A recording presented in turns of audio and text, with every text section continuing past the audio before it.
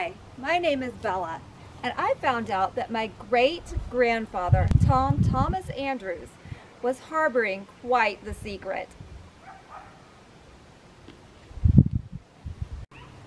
What was my great-grandfather's big secret?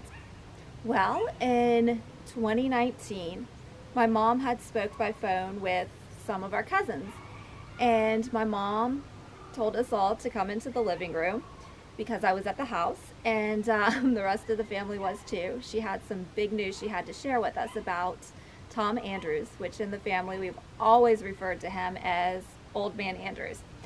And I was like, oh my gosh, was he in some big fight back then at a bar? You know, what was the deal?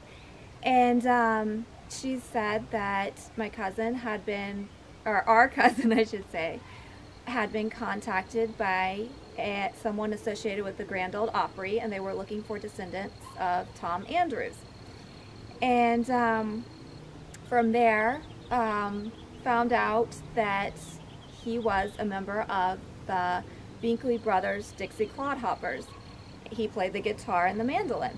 And we were all just blown away. And we're like, really, Old Man Andrews? And it's like, yes. And the reaction was the same for everyone in the family.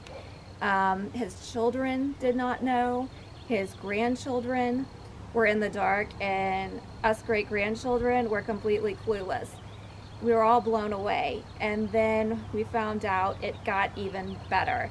He was one of the first to be on WSM and the Grand Ole Opry, and it was just like, the more it sunk in, it's like, this is huge. He's Grand Ole Opry royalty, and there's even more to share.